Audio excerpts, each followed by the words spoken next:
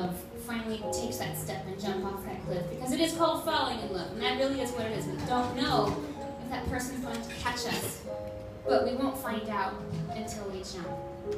I remember my mother telling me when I was young and starting to date that love changes, that the excitement of new love fades, but is replaced by this very warm and content and mature love.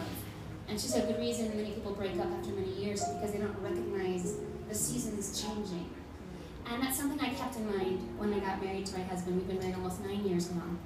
And after 9 years and 2 children and a hurricane and being homeless for a year and 2 very traumatic births and all those things, it's not just a content and a calm love. There's something very determined about it. And because you feel you've earned it. And I don't think I have to prove my love to anybody that I'm in a relationship with, my friends, my family, my husband. But I feel like if I had to, I would know how.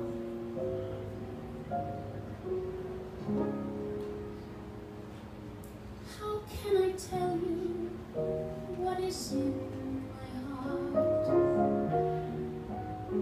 How can I measure each and every part? How can I tell you how much I love you? How can I measure just how much I do?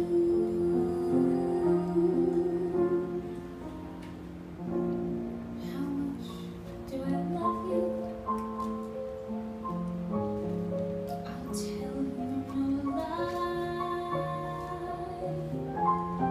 How deep is the ocean? How high is the sky? How many times a day do I think of you? How many roses are sprinkled with you? How far would I travel to be where you are? How far is the journey from here to a star?